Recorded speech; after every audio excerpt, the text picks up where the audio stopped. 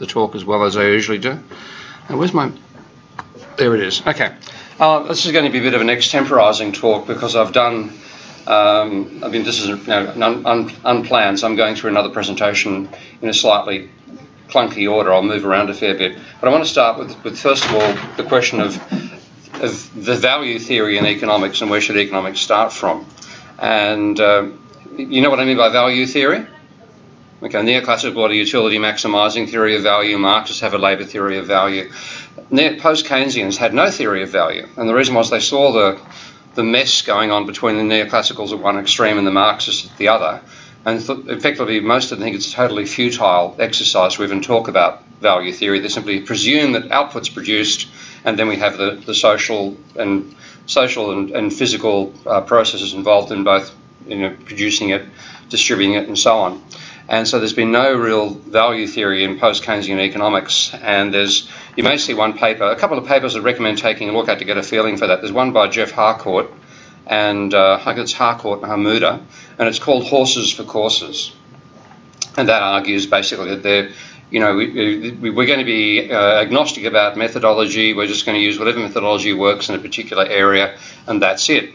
And there was a reply by, I think it's Roger Backhouse, he's a sort of progressive neoclassical in that sense. Sorry, Roger, if you feel I've insulted you, but he's pretty neoclassical but able to communicate with other schools and has a range of approaches as well and interested in methodology. And his comment back on that was, well, if it's horses for courses, why will you never mount a neoclassical horse?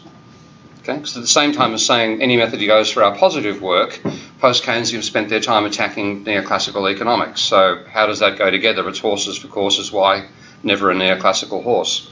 And I have sympathies for literally the latter view, that you can't just say, well, we're going to use any old methodology at all and forget about questions of where does profit come from, where does surplus come from, what is the objective what is the purpose of capitalism, if you like. Forget about that and still modelling it. But I can understand the frustration because I'm also a critic of the labour theory of value. Well, the very first thing I did as an academic, I was actually still doing my master's degree at that stage, I wrote a critique of the labour theory of value. To relate to your question earlier, Thomas, about did you ask or who did ask about where did the interest in energy come from? Okay, sorry, Daniel. I got into reading Marx because in the 1970s, the economics department at Sydney University, the 1960s, was a very progressive, humanist-oriented department. So people who old-style Keynesians that actually read Keynes, unlike the new-style ones who, they read a summary by Samuelson and think they've read Keynes. So they were genuine humanists, very progressive people. And the vice-chancellor at Sydney University at the time was an economist, Bruce Williams. He wasn't appointed as an economist, but he thought the economics department was too wishy-washy. So he appointed two very neoclassical economists to take over the department in the absence of the acting head. And they basically threw out an old progressive curriculum and brought in a strongly neoclassical, mathematically oriented, learn your optimization techniques, teach them Lagrangians, that sort of thing. And the staff led a revolt, some of the staff. That had all settled down by the time I arrived to some extent, but it was a very unhappy place. This is 1971 when I turned up as an undergraduate student. And I swallowed the neoclassical theory at the time. Back when I did my university degree, this is a bit of a comment on the quality of universities over time. The textbooks I used in my high school were more advanced than the textbooks I see students using in second and third year these days. So my textbooks I'd covered indifference curves, deriving a demand curve, Harrod's theory of growth, the Higgs-Hansen trade cycle model. I'd done those at school. And what I expected when I got to university was that I was a bit bored with all the supply and demand stuff. I thought I believe the analysis, but I thought I'll go on to doing this in dynamic terms, non differential equations, which I was also learning at school and learning at university. There was none of that, but I still swallowed the theory. Anyway, in the middle of first year, we had a new lecturer, Frank Stilwell, who was a young, like he was 28 or so at the time, I think, very, very young, newly appointed PhD. He was given the first year class. And Frank explained the theory of the second best to us. Have you heard of that at all? Okay, you have. Okay. When did you first learn about it? In debunking economics or in a course somewhere? Second year of mine.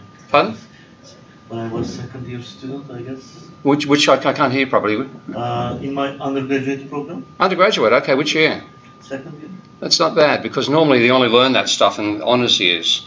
And the thing, by the time you learn it in honours years, if you got as far as an honours course, you treat it as a wrinkle in the theory, you know. An interesting little wrinkle to be explored maybe, or forgotten.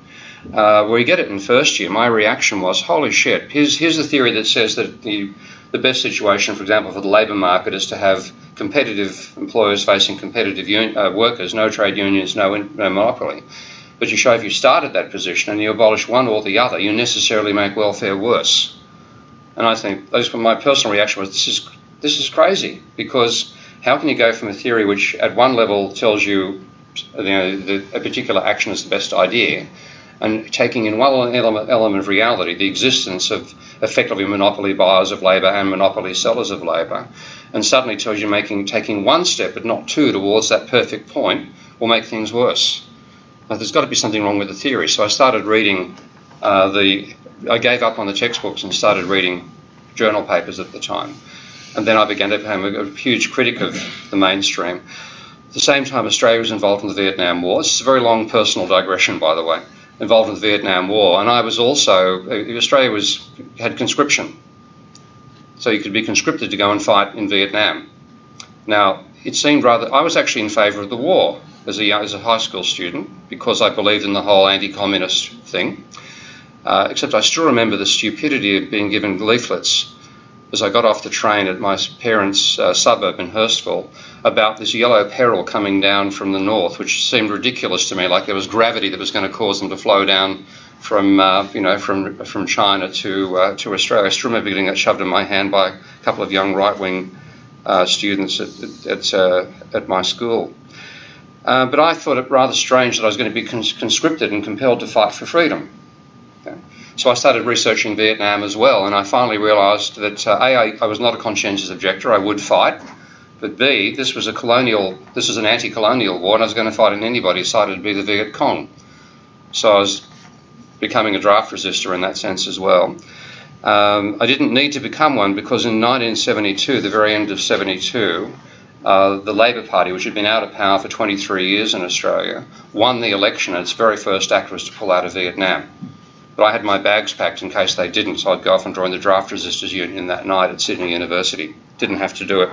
Anyway, you mentioned the amount of energy involved. You're deciding whether you're going to be a conscientious objector, a draft resistor, and there were thousands of students in that situation. And we were all heavily engaged in universities, weren't paying any fees, most of us, okay, so there's no need to do part-time work. We're virtually living on campus. It's an incredible level of political and discussion and philosophical discussion and so on. And all of a sudden, the Vietnam War was just removed. You had this energy in all these people. And it was full employment. The unemployment rate in Australia in 1972, I think, was 1.5%. That was a recorded rate of unemployment. So you had no fear about not getting a job. And we all dived into any resistance we had about what we were being taught. And a student revolt began in the architecture department, of all places, at Sydney University in late 1972. And then it spilled over into the philosophy department because the two female philosophers proposed a course on philosophical aspects of feminist thought, which the department supported, and the professor, who was conservative, rejected. But they had a democratically run department at the time, so it was put through. He then appealed to the next level at the university to block it. And then the staff themselves appealed to the level above that. So he went from faculty to Senate. And the Senate approved it, and then the Vice-Chancellor blocked it. So the staff came along and asked all the departments to go on strike to support philosophy. And at the same time, I'd been trying to organise a conference on radical economics and other stuff like this. And the staff approached me to try to lead a rebellion of the economics students. And by this stage, I'd given up on them. And I said, look, they're a bunch of apathetic wankers, they won't do anything. And the guy that asked me, Gavin Butler, then said to me, Frank's class, which is the first year class, has voted to go on strike. I ran out of the building, started getting friends together. We had a meeting we called I think at the 18th of July, 1973, and we were 450 students in the room talking about what. This is why I've got so much identification with what you guys have done with YSI. Okay, I've done the same thing a long time ago, and we had a meeting, and myself and a guy called Richard Fields were the two main personalities calling the meeting and going and trying to work out what to do, but we really didn't have an idea what to do next. And a guy none of us knew called Richard Osborne popped up in the middle of the room and said, "I think we should have a day of protest." That sounded like a fantastic idea. So he came down, and of the room of about 450 people, about 10% came down and said they'd help organise it. So this huge outpouring. 1 week later, we had a day of protest at the University of Sydney, and we all went on strike. Half the staff joined us, and we then managed to bargain our way through, with support of the Dean, to finally get a Department of Political Economy established at Sydney University. That's my background at that. So that's why I've got such an identification with YSI people. I don't think the department's gone particularly well. It's eschewed mathematical analysis, as though maths is the enemy. And I think you all know that's not my attitude. I taught what neoclassicals do, not mathematics, but mythematics.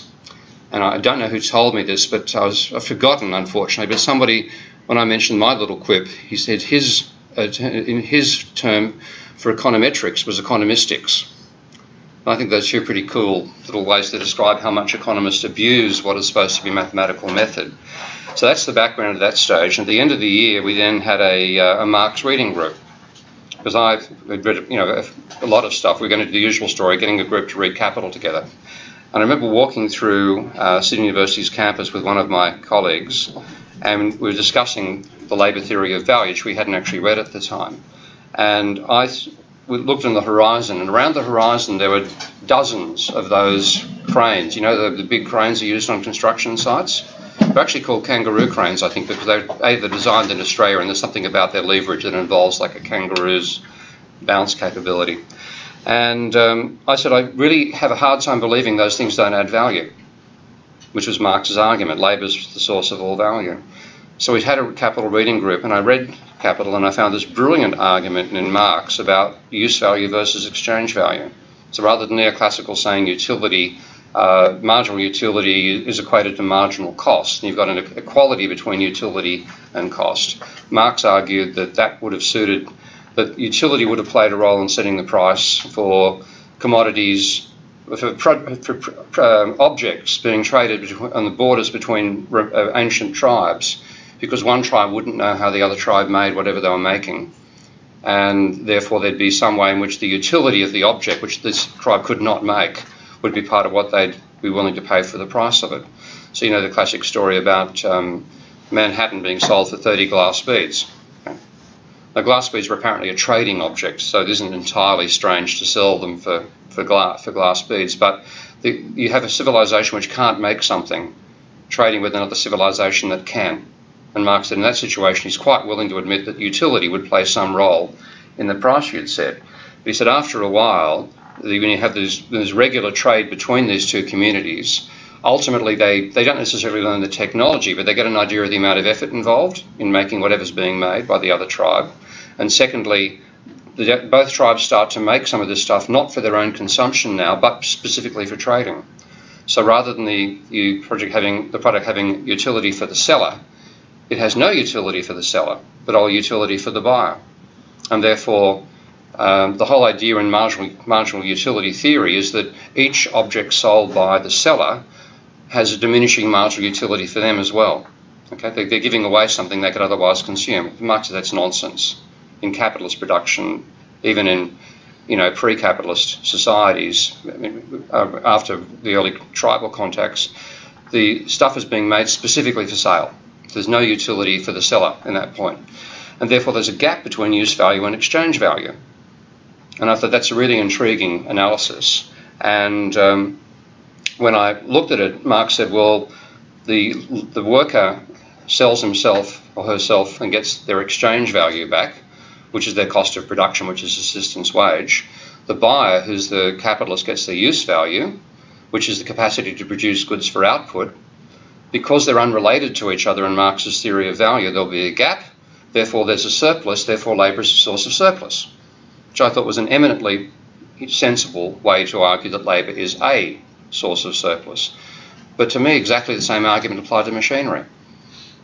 You pay them for the machine its cost of production, which is exchange value.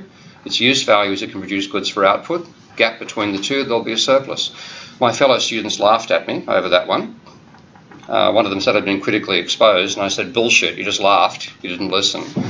So I finally wrote my master's on that subject. But there's, right at the very beginning, there's something in my interest about theories of value and, in a strange way, the role of energy. So I'm just going to fast forward now to the energy issue because, of course, economic theory, the neoclassical theory's got the Cobb-Douglas production function and CES production functions where you produce output using labour and capital and some disembodied term for technology. We're all used to that.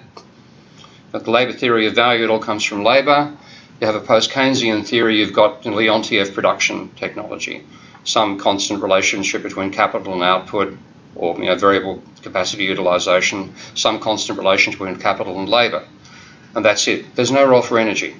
Okay? And now, have you read any work by Georgescu-Roegen? Okay, some of you have. So Roegen was the first person to try to bring energy in a systematic way. And what he proposed was he took the Cobb-Douglas production function and he added energy as an additional term.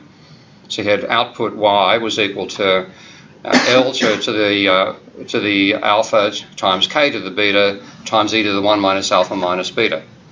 And really, we hadn't gone much past that. The main person who's worked in sort of trying to bring together theories of energy is Bob Ayres. Have you read any work by Bob Ayres? Okay, another name to take a look at, Ayres. And Bob Ayres working with a guy called Kummel, Kummel. There's a couple of the leading modern researchers into bringing energy into theory of production. And what they've done is, first of all, start with much the same idea that Roegen did, but they've then done a set of transformations to produce what they call the LINX, linear exponential production model, which fundamentally has, I think it's output being linear in capital and exponential in labour or something of that nature. And I still wasn't happy with that because if you set the coefficients of alpha and beta suitably, you could have the exponent for energy being 0 and you could still talk about output, which didn't make sense, And this comes back to the laws of thermodynamics. Nothing can be done at all without energy. Life doesn't exist without energy. So energy plays a fundamental role. It can't be something you can eliminate. Anyway, Bob and I have become good friends, and we're co-researchers, and I was staying in his house in Paris, and he happens to have a house full of statues, absolutely full of them. It's like an art gallery. You've got a combination of a library. Every room's got about 5 bookshelves, 10, 20 bookshelves. It's crazy. Paintings everywhere, sculptures everywhere. And I'm walking back one night to my bedroom, and still thinking about this issue, because that's what we're working on, and a little insight came to me. Capital without energy is a sculpture. Labour without energy is a corpse. And I thought, so hang on a sec. That means that rather than adding energy as the third input, what labour and capital are a means to harness the free energy we find in the universe and convert it to doing useful work. So rather than Y equals L times E times K raised to various powers, it's Y, which is a function of energy, is equal to K, which is with energy as its argument, times L as its energy as its argument. And I sat down and worked out the mathematics of that. And about 5 minutes later, I had the formula I'll show you in a moment. And my first reaction was, is that all? It was so simple. And when you look at it, so bloody obvious. But nobody had done it before. So that's what I've done now. So what I now want to do is say, given that foundation, where does economics start? And I argue that the real father of that economics is not Adam Smith, but Richard Cantillon. Has anybody read Richard Cantillon? I recommend reading some Cantillon, okay? Essays on the Nature of Economics, I think is the translation. He's Irish, and he was working in France in the 1700s, and wrote this, I think, in about 1713 or thereabouts. But I think Smith actually led us astray, because Smith went to meet the physiocrats, not Cantillon. I think Cantillon was dead by the time Smith went to France, but he certainly met Quenet, and he engaged with the physiocrats, and that was a large part of where Smith's own interest in economics came from. But what he did was he dropped out the major innovation the physiocrats had, and then economics progressed from the point where Smith had left out the most important thing that the physicrates had contributed. And I think that's where the whole labour theory of value and value wars came from, was actually Smith leaving out the most important part of the physiocrats. So rather than being the father of economics, I'm going to argue when I finally write my principles of political economy that Smith was the one who led economics astray. So I want to now give you a bit of a reason why that is, because if you take a look at the opening line of the Wealth of Nations, there's the annual labour, and of course I've bolded it, of every nation is the fund which originally supplies it with all the necessaries and conveniences of life, and which is either the produce of that labour or purchasing that from other nations. So bang, labour, you know, let's see how this works. Bang, that's the magic point there. And that gets to value wars, because if then Marx turns out into saying labour is the only source of surplus, there are plenty of pre-Marx labour theory of value advocates who argued, well, if labour is the source of surplus, why doesn't it get the whole of output? Okay. That was a political position before Marx came along and systematised it. And one thing I want you to be conscious of when you read people like Marx, you know one reason Marx moved from one place in London to another? He and Jenny moved at one stage. Yes, Any idea why? Lack of money, Pardon? political persecution. Pardon? Lack of money, political people after him because he was writing the manifesto. No. A cholera outbreak. Oh, that killed his kids, but see, this is what we tend to, we think about England these days, we think about London, you know, as we know it. London was like Calcutta. If you want to get an idea of what London was like when Marx was writing Das Kapital, think Calcutta. Okay, and think Calcutta 30 years ago too. That's how bad the situation was. You literally would move somewhere because there was a cholera outbreak. So the level of oppression and pollution and the precariousness of life. Most of his kids died. You know, you have to think about I've forgotten how many kids he had, but about 5 of the 7 died. Okay, it's the sort of world. Really, the only way you can relate to it is to put yourself in something like India in the 1970s to get a feeling for how it might be. If you read A Suitable Boy, you've read the novel The Suitable Boy? Okay, have a look at that and to get a feeling of what life can be like if you're working in the tanning pits. Not that the protagonist did, but they went through a tanning pit. But that's how appalling the situation was. So to have a working class revolt is not amazing. And Marx really harnessed that with the labour theory of value. And of course, the neoclassicals' response to that was political. Because until Marx came along, the dominant theory of economics was the classical school that saw labour as the source of value. Whatever that might mean to Smith and Ricardo, that was their foundation. Labour was the source, and this is where Smith leads us astray. Then, of course, when Marx makes into a point of revolution, that's when neoclassical economics evolves. You had precursors of the neoclassicals. You've read some Jean-Baptiste Say? Yes. Okay. Have you read any Corno? Okay. Corno was writing in the 1810s, 1820s. So you had the marginal productivity theory of production turning up in Corno with the idea of the competition of the two spars. So there's a long history of it, but they were living in the undergrowth of economics. Now in the 1870s they become dominant. What do they argue? That both labour and capital are necessary, and you finally get in the late 1800s, J.B. Clark comes along and argues that there's the factors of production receive their marginal product, okay, which is a meritocratic theory of distribution as well as a meritocratic theory of production. You get out what you put in. Okay? Your marginal product is what you provide. Your marginal product is what you get paid. So in that sense, there's no sense of exploitation. And they're seeing these two factors of production jointly producing output and splitting the proceeds on the basis on which they make a contribution to output. Now, there's no role for energy in that. So you've got the classic Cobb-Douglas production function. Now, energy is not even there. And that applies to the Marxists as well, of course, because with labour theory of value, what you're told is surplus is proportional to labour input. All sorts of technical issues in that, of course, which has been the main focus of criticism, but that's got no labour in it. Neoclassicals, you have substitutable factors of production that produce output, and post-Keynesians, you have output in a fixed proportion, so there's either the capital output ratio or a labour productivity function gives you the level of output.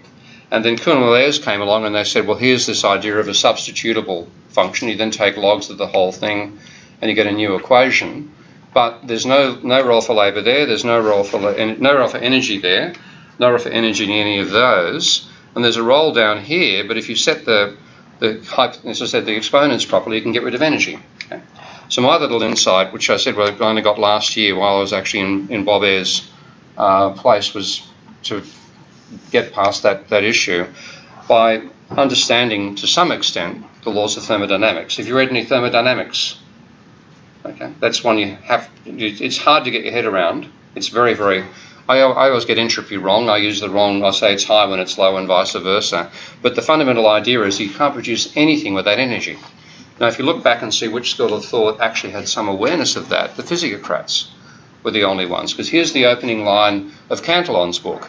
Now, I've got 1755 as a publication date. Gonzalo Fonseca pointed out I got my dates wrong. That was a republication date. It was actually published in about 1715. I've got to fix that up. But this is his opening line. Land is the source or matter from which all wealth is drawn. Man's labour provides the form of its production, and wealth is not but the food, conveniences, and pleasures of life. Now, how similar is Smith's sentence to that? Okay, he's got the same, even the same, I think what's the term, cant or metric to it, but he's substituted labour with land, or land with labour. That's a mistake. Labour, in that sense, makes much more sense than labour, because land receives energy. Okay? You're looking back in a rural agricultural society at the time. Land is the main means by which humanity harnessed energy before we had the building of the manufacturing sector using, of course, stored solar power, which they didn't know it was stored solar power at the time. That's what it was. So what you then have is labour and capital harness the energy we find landing on the planet because it happens to orbit a thing called the sun. And nobody built the sun, so far as we're aware. Okay, so therefore we're using free energy in that sense. What labour and capital do is take that free energy and make it into useful work. So it shouldn't be y equals a times k to the alpha times l to the minus alpha, but seeing them overall output as a function of energy, and labour and capital are the means to harness that energy. So what I now ended up doing is saying we should redefine energy, or redefine GDP as useful work. Okay, in terms of what real GDP is useful work. Yeah. Oh, okay, just waving away. Okay. Okay. So this is the little insight that this is what gave me the idea, quite literally. Just having this thought walking through Bob Ayres' house on the way back from the bathroom to the bedroom and walking past all these sculptures, that's what gave me that idea. Labour without energy is a corpse. Capital without energy is a sculpture. Okay? So the whole idea of labour and capital without energy doesn't make sense. But we've been doing that for going on a quarter of a millennium now. So think of them as ways to harness that free energy and think of GDP as useful work. So you start from that expression. I'm going to put it first in neoclassical form and then in post-Keynesian form. So what I'm now doing is measuring everything in megajoules, or megawatts I should use. A joule is a unit of energy, a watt is energy per unit of time. So I've got to revise some of this stuff as time goes on. Apparently, do you have how much energy you are all consuming right now? Any idea in terms of watts? This is a nice little factoid that I'm going to build a few arguments on later. Calories? Pardon? Calories? Calories, it's like 2,000, 3,000 calories a day. When you convert that to watts, like how much electric power is there in a light bulb, an old incandescent light bulb? 110. Pardon? 110. 110, 120. You guys are consuming about 90. Okay, that's your energy to simply sit there and breathe. Okay. The entire day. 90 per, it's per second. Like watts is a measure of energy of joules per second. So you're using 90 watts just to sit there. If you're doing work, you might be using 200 watts. So in that sense, the amount of energy that can be exploited out of you is that gap between the amount of energy needed for you to continue surviving, and 90 is roughly your basal rate, the base rate you need just to stay alive. So the gap between the energy can be harnessed if you're used to do useful work is about, say, 200, maybe 200 watts, and therefore you need about 100 watts, maybe 120 to survive. Okay? And that's the source of surplus in that sense of energy from labour. But the actual work depends upon how many workers you're talking about, how many machines you have, and I've got K in inverted commas for the very obvious reason of the capital controversies, how you define adding up machines. But an individual machine, you can literally say what that machine uses in energy throughput. So this is also an advantage when you think about the capital controversies and the definition of labour, of machinery, and how do you add it up. One way to add it up much more effectively than the dated labour forms that Straffer used is going to be the amount of energy harnessed by the machine. So this actually has completely transformed my way of thinking about economics. And I've still got a long way to go before I've got it all worked out. But the amount of work actually done. So you're talking about energy as an input. Now, of course, energy on its own is not something you can enjoy. You can enjoy sunlight, okay? Obviously we all do that. But if I use the energy involved in a Falcon 9 rocket inside this room, the building would be blown to smithereens. Okay? What you want to do is take that energy and do useful work. So to do useful work, some of the energy has to be wasted. And that's part of what I'm going to go on to in a moment. So you have the number of units of labour and capital, the flow of energy per unit of time. That's why watts are a more sensible measure than joules, because the watt is apparently 1 watt is 1 joule per second. Okay, and 1 joule is the amount of energy needed to raise the temperature of, I think, 1 cubic centimetre of water by 1 degree. Again, I'm an amateur on physics, so I learned physics at school, but not since. But those are the sort of measures I think we now start to need to use to actually get a sensible definition of real output. But that's the flow of energy per unit of time harnessed by labour and capital. Then there's a ratio available for useful work, and this comes down to the laws of thermodynamics. But again, in your case, if you actually, in an overall day, if you actually consumed an amount of energy or embodied an amount of energy equivalent to 200 watts, if I tried to exploit the whole 200 watts, you'd die over time because I'd be working you to the bone. Okay, so a certain amount of energy that you consume has to be there for your own reproduction. And therefore that part in that sense can't be made for useful work in terms of the person who's employing you. So there's a gap between useful work and actual energy input in the first place, and there's the laws of thermodynamics give us an idea of what that is. And then finally, how efficiently are you doing that work? This is something I've debated with Bob, because I've now involved Bob in working on a joint paper which I hope will be coming out in the Journal of Ecological Economics sometime next year. But that's the basic set of arguments. So you put them together, what I've got there, I hope this highlight works okay. So I've got, there's the number of machines, there's the energy per machine. Now, of course, the number of machines can change over time, and does. The energy that a machine can consume has gone up dramatically over time. What I've got here is the ratio of the energy to the amount that can actually be used for useful work.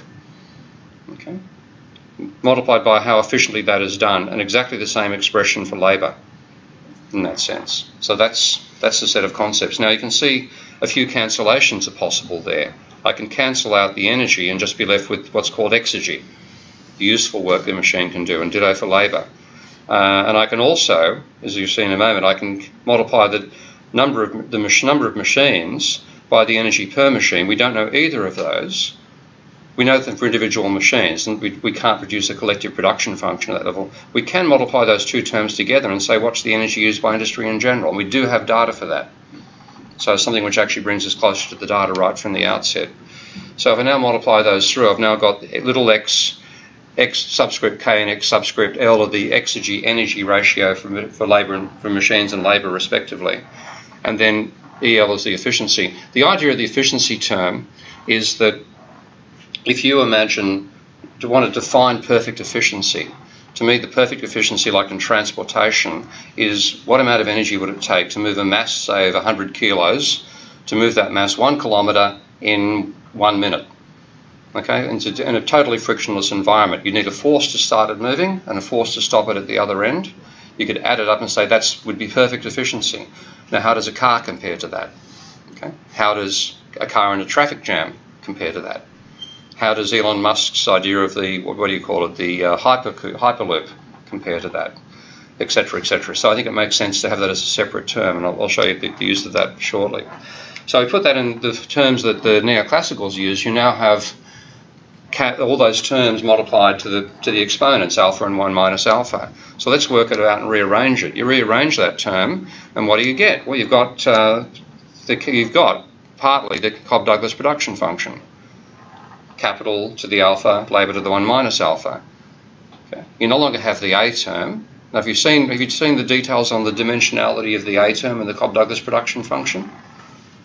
Okay, it's got the craziest dimensionality, and this is another thing that I want to bring into economics, to understand dimensionality. Because if you look at the actual original Cobb-Douglas production function, it has Y, which is measured in terms of a inflation discounted measure of nominal output. Okay, this is dollars, constant value dollars on one side, labour measured in terms of hours of work per person times how many people there are, and capital. How the hell do we measure capital? Okay, so all these aggregation problems apply there. When you look at it, to make what has to happen for dimensionality for any valid equation is the dimensionality of both sides has to be consistent. Okay. Now, if you look at the dimensionality of GDP, it's like Lepre's index deflated nominal GDP. So it's dollars, constant term dollars per year, dollars divided by time. On the other side, you've got labour, hours of labour divided by time. Machinery, what the hell is that? So what A ends up being is the term that cancels all the stuff to make the dimensionality the same, and it's a total mess. It makes no sense whatsoever. But that's the term. When neoclassicals tried to fit their equation to data, 85% of the change came in the A term. Now that's the solar residual. Yeah. What the solar residual actually is, in a genuine sense, is the contribution of machinery's energy harnessed by machinery. So, okay. Professor, wouldn't we have the same problem? It seems to me, I understand one of the main difficulties to measure capital. Yeah. And it has always been the problem, and then you have the capital controversy, yeah, and so on.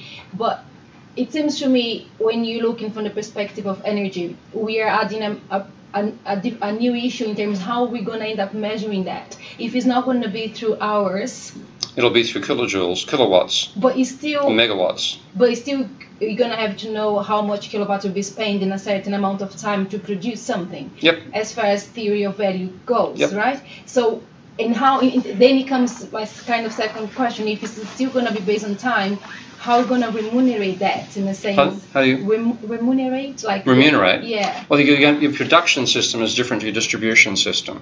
So this is what the neoclassicals they did it unconsciously, to some extent consciously, as a way of fighting the labour theory of value. But they made remuneration, the theory of remuneration, precisely the same as the theory of production. That's wrong. The theory of production has got nothing to do with the theory of remuneration. And that was Marx's advantage in that sense, and the physiocrats as well. The theory of production was one thing, the remuneration went to the owners. So the physiocrats divided the world into the productive class, which were basically agricultural workers, okay, the unproductive class, which were manufacturing workers, and they actually called them the sterile class. But they couldn't see any way in which manufacturing labour produced value. But of course, if you're thinking in agriculture, and this is actually stated by Cantillon and most of the others at some point, you plant one seed, you get 50 seeds back. Okay, so one of the advantages of being an agricultural society when they wrote, compared to when Smith wrote, some 60, 70 years after Cantillon, in an industrialising part of the world, the visibility of that physical surplus wasn't as obvious to Smith as it was to Cantillon. So they thought, you plant one seed, you get 50 back. It's the free gift of nature. Okay, now, so in that sense, the production has got nothing to do with remuneration. We generate a surplus by exploiting free energy. We then fight over the spoils. Well, I totally agree with that. But, within capitalism, the entire point of production is to produce something to then have the remuneration and distribution. So, yes, I see that there are two different moments, but they are connected. Yeah. So we're still going to look at that approach and have a problem of how we're going to pay for that energy. Exactly. Right? Yeah, and that comes down to, why do workers get a wage in the first place? Now, in the labour theory of value said you've got to pay a worker's wages because they're the source of surplus. So if you don't hire them, you can't get them to do work, and that's why you've got to pay them a wage. The neoclassicals say workers produce a marginal product and you pay them for marginal products. I'm saying bullshit to both of those arguments. The basic point is you've got machines that are doing the vast majority of turning free energy into useful work. If you're going to get the machines operated, you need workers to operate them. Effectively, workers can blackmail the capitalists to pay them to operate the machines. And how much need there is for workers to do that is a major part of what sets the wage. It's a political struggle. Yeah. It has to be a political struggle, yeah. So if we go with your logic, then in a society in which, like robotic or other technologies gain ground, etc., so what will happen to this kind of processes? Because and then there will be no political struggle over there, as you described, because labor will not be needed. Exactly. And then, so we end up in the Hunger Games. Into that direction, because I feel that there is something over there. Yeah, I think that's one major reason like most post-Keynesians support job guarantee, and they're against the idea of a universal basic income. Okay. My position pretty much is we need universal basic income because workers have no bargaining power whatsoever through labour anymore. Okay. The only bargaining power they're really going to have is through the political process. With the political process, you can say, okay, the society is generating this amount of surplus energy, of useful work via energy, and we want to make sure that the population in general enjoys enough of that not to, to have a decent life and not starve.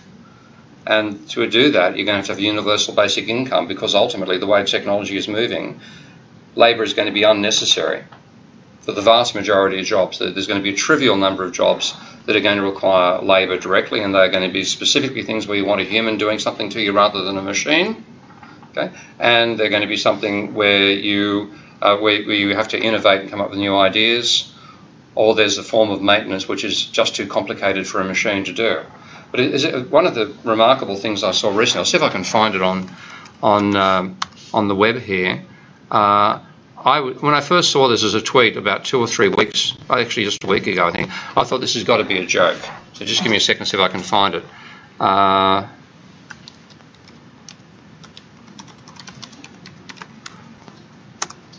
Let's see.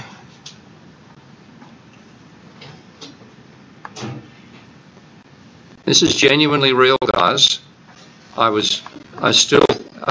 knew this sort of thing was going to happen, but I thought, not now, you've got to be kidding.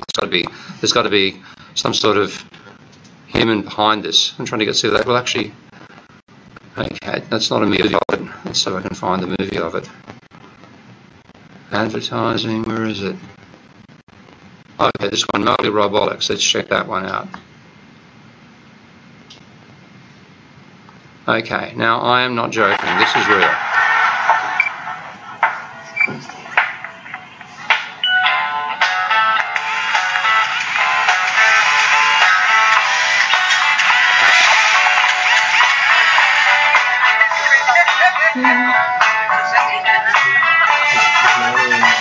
It's a totally robotic arm. This is what they did. They watched the way that they filmed the virtual reality filming of a top-class chef. They saw the arm movements involved, including the flourishes, in making food, and they then put that programmed into the computer, and it will now, look at this, watch. You want to buy one? They're on sale. Okay. So people think, oh, we can do other stuff, like we can be chefs. Yeah, sure. Every house that can afford it is going to have one of those in the not too distant future, and by the not too distant future I mean like the next 5 years. Okay, so how is that different from buying food from already made food or frozen food? Well, people say, look, we're going to buy ready-made food, but we'll take it back home and we'll prepare it. Well, who watches food classes on TV? I don't. Okay, but there, what do you hear? We get Big Brother, and we get Master Chef. All this sort of stuff. MasterChef isn't going to survive this technology. So the idea. My point is, how is that disrupting the actual state of the world? Because people still have a choice between cooking or buying food that is made by machines like the frozen. Yeah, well, in both cases, they've got to choose a choice of having the machine in their house or having the machine in the factory. Exactly. So there's no labour. There's no labour involved in producing the food. But that would not change with those machines. The choice is already there. But people are saying to me, well, there'll be other jobs, we'll find other stuff for people. They're saying I'm being a Luddite by saying labour can be replaced in all areas. I'm saying, no, it can be replaced in literally all areas. Like including that could give you a genuine Thai massage. Okay? You might prefer a human for the job, but it would give you a genuine Thai massage. Okay? So that there is virtually nothing that labour currently does that can't be automated, except designing the machines in the first place. Okay? So the amount of genuine labour that's necessary for production in the future is going to plunge drastically. Already, 90% of the jobs we do don't produce anything. And this is David Graeber. You know David Graeber? Yes. Have you read The First 5,000 Years? That's going to be trivial compared to his next book, which is coming out in April, called Bullshit Jobs. Okay? Is another 3,000 words there? Pardon? Is another brick? It'll be a brick. Yeah, not quite as big a brick as debt. Okay. But that's going to make a fortune for David, which I'm delighted by. But he says some people do jobs they know are actually negative. That's what he's looking for. Bullshit job is a job you do that produces nothing, that you know produces nothing, and you hate it. Okay? What we're doing he calls leisure. Okay? We're here because we're intellectually stimulated. Sorry, I haven't read. So as you said, the book is not out yet, but from the interviews it seemed to me that these bullshit jobs, according to his theory or his argument, is the result of bureaucracy rather than the result of technology. Well, the bureaucracy itself, I mean, the size of large firms that have these. But the bureaucracy itself can be automated, and frankly, do a better job than the human bureaucracy as well. We're all starting to see that in terms of forms on the internet and stuff of that nature. But like if you think about what we've just been through to get inside the UN compound here, I mean, at some point in the future you'll walk up to a machine, it'll check your eyeballs, make sure your eyeballs are the same as what's shown on the passport, whatever that might be. The badge will be printed for you, it'll be placed on your lapel by a machine like that, and you'll walk inside here.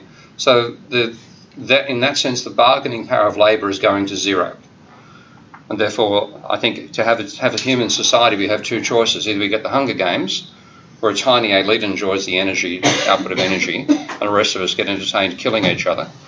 Or universal basic income. And in that sense, it's a sort of trans-capitalist world. You can still have capitalists making a larger share of production by far than getting a universal basic income that has to be there. But unless we do something like that, we're trapped.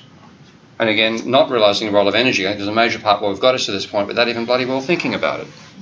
So it's 5 minutes past 9 now. Okay, well, I'm okay with... I think Daniel was suggesting, but I'm not sure when you have to leave for your... I think I can go to about 9:30. I've got to see... Yeah, we also have some other stuff. I don't know about your presentation. Okay. Well, I'll finish the stuff on energy, and then I'll cover one more thing. So that's... so when you try to round it up in like 10 minutes or so. Okay. So that's the energy contribution of labour. Now, if you think about it, I was using calories a day, then I'm going to change that over to watts.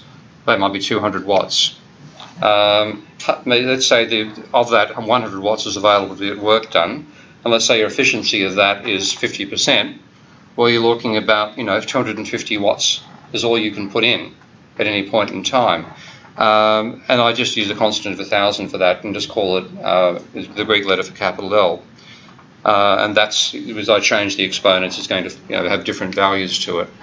Now for machinery, what you've got is the energy that a machine consumes per unit of time. And that's increased incredibly. I got the figures wrong in the last time I gave something like this presentation, but the amount of energy consumed by a James Watt steam engine was of the order of 1,000 or so watts. Okay? The amount of energy consumed by the Falcon 9 rocket is the order of tens, hundreds and thousands, millions of watts. Okay? So that's been the major source of the increase in wealth we have, the amount of energy we can harness using machinery, fundamentally. And then you look at how efficiently it's been used, and of course those are time varying. When energy seems to be incredibly available and cheap, we don't particularly worry about the efficiency with which we use it. When its price goes up radically, we start to worry about that, and you'll see that in the next couple of slides. So the final formula ends up being this expression. And compared to the Cobb-Douglas production function,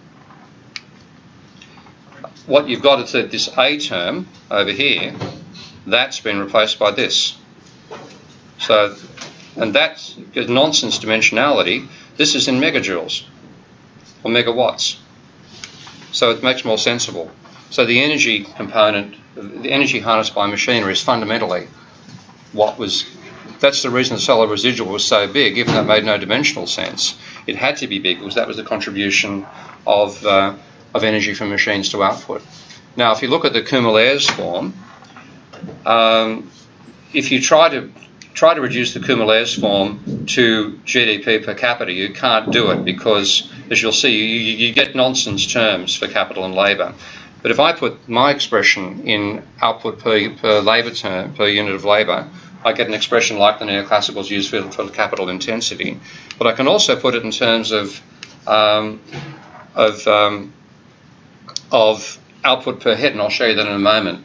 So rather than K, which we know is a nonsense term, and energy per machine, which we'd have to go and find out what the hell that is for each machine, we do actually know the amount of energy consumed by industry over time. There's reasonably good data in America in particular, and pretty good data for 17 European Union countries, which I'm working on with a couple of others right now to try to build a mathematical model of that. So I'm going to say that's the Greek E. It doesn't look all that obvious, unfortunately. It's very similar, but that's the Greek E. That's energy used in manufacturing, which we do know, which are equal to two terms we don't know that are in that expression. So I'm going to substitute that into the expression. So I got output is some constant Greek L multiplied by labour to the 1 minus alpha times the energy used by machinery to the alpha times the efficiency with which that's done. And I can then put it into per capita terms. And what I now get, because I'm now dividing L by N and K by N, each raised to exponents, out of one I get the employment rate, which is lambda, and the other I get the energy per capita. Sorry, lambda is the... Lambda is the labour divided by population. Oh, okay. It's the employment rate. Sorry to interrupt you, but I literally just spoke with Stephanie, and she was waiting for you. Oh. So I should leave now? Oh. Yeah, basically. Okay. Well, I'll rapidly bust through this, but if you look at the data, what I've done here is I look at GDP per capita, the employment ratio, that's the capital stock data, which goes into Cobb-Douglas production. That's the actual energy per head. And much to my amazement, that peaked back in 1979. Okay, that's back at the time of the second oil crisis. Yeah. So trying to fit the two together, even though I thought it wasn't going to work, I get a higher correlation for my expression than I get for the Cobb-Douglas production function. So I'll leave it at that. The correlation 0.73 there, the correlation 0.81 when I use energy. Okay. And of course, there's a lot more work to be done. That's the opening of it, and I'll leave it at that. Thank you. Okay. Do you have